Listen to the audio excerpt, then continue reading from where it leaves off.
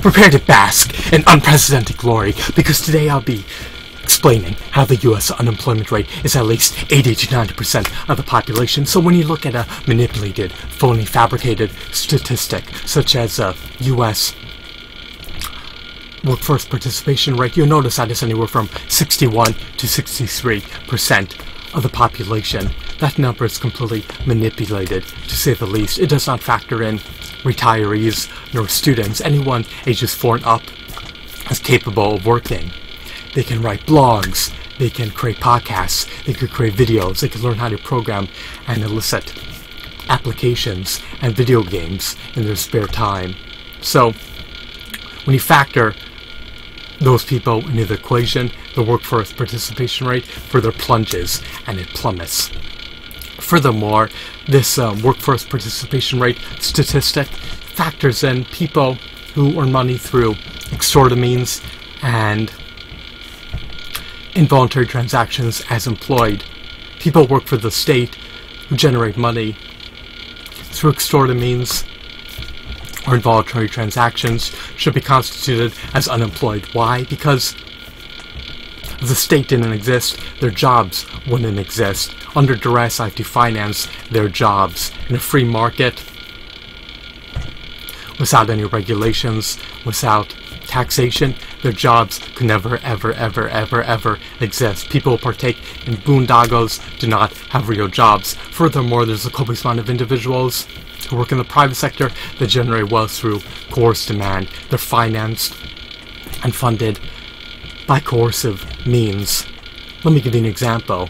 I do not want auto insurance, but I need to have it under duress. If I don't have it, then I cannot drive my private conveyance from point A to point B. I don't think it warrants the cost, but I need to because of regulations. Furthermore, I do not want health insurance, but if I don't have health insurance, I'll have to pay an exorbitant, lofty, massive penalty, and I'll be penalized monetarily. So I do not control how my money's earmarked. I do not control how my money's allocated. So it's quite a shame and quite a pity. But without these regulations, these jobs that are financed by coercive means, by coerced demand, could never ever exist. These industries would be severely contracted because a myriad of people would opt out of auto insurance and health insurance and other plans that are financed by coerced demand. Alrighty, what else did I want to say? So when you take all of this into account, you will realize that at best, at most, only 10 to 20% of the population is employed, meaning 10 to 20% of the population generates wealth through voluntary, peaceful, meaningful transactions. Other people who have so-called jobs partake in boondoggles, or their jobs are financed through coercive means. So I cannot constitute anyone as being employed who generates wealth through extorted means, coerced demand, nor involuntary transactions. If everything was privatized, if we lived in a free market, if we lived in a capitalistic society, then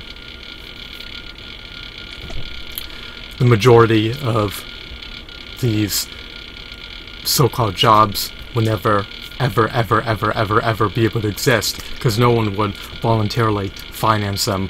So I'm curious about your thoughts pertaining to this issue. The unemployment rate is vastly underestimated. It's at least 80 to 90% of the population. So 1 out of 5 people generates money through voluntary, peaceful, meaningful transactions.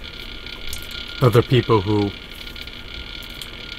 masquerade their employment status as employed generate money through extorted means, involuntary transactions, or through coerced demand. In the free market, their jobs would never ever exist.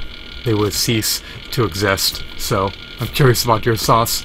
Disseminate them below in the comment section. Have a wonderful, marvelous day. Goodbye.